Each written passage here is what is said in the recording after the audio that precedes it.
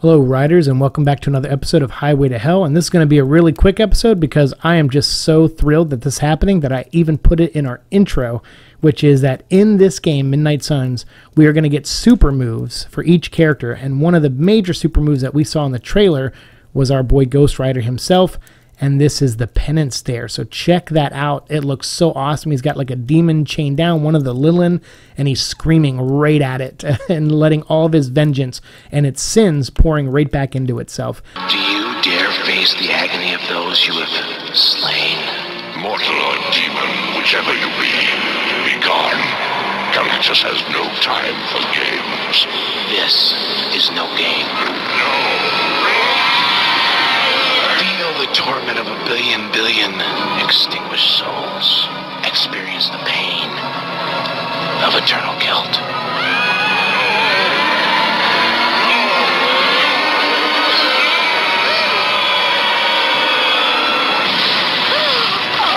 My task is complete. I leave you now, Galactus, in mortal hands. The Penance there is something from the comic books. It's amazing. It's Ghost Rider's ultimate move. He's used it in the movies and in other video games, so it's so cool to see it here on display and see Robbie Reyes doing it, which is cool. I mean, it kind of makes sense and kind of doesn't. I don't remember Robbie really having a Penance there like this because he's kind of a different style of Ghost Rider. He's possessed by a soul of a serial killer and not exactly, something that's super demonic. I mean, a little bit demonic, but not like Zarathos or any of the previous Ghost Riders.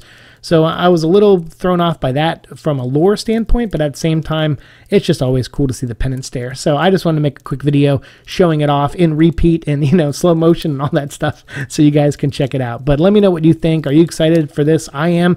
That's definitely an ability I want to try to upgrade Robbie Reyes to, and I want to use it as often as possible. You guys are going to be so sick of me on my playthrough of seeing that move, but I'm going to do it as many times as possible. And then also as another Ghost Rider reference, it looks like one of the levels takes place at the Carnival, and that could be from the Spirits of Vengeance comic book. I have the cover up there, but I think that was one of the first appearances of the character Vengeance was the Carnival and stuff. So I hope it's that Carnival. That would be really cool. That'd be a nice deep cut reference, But since Jake Solomon is basing a lot of this game off of the 90s run of, Rise of the Midnight Suns and the Ghost Rider books, that's, so maybe it is that. So that'd be cool if it is. But let me know what you think of all this in the comments below. And as always, we'll continue our conversation down there. Thanks so much for watching the show. Like, share, subscribe, all that fun stuff. And I'll see you in hell.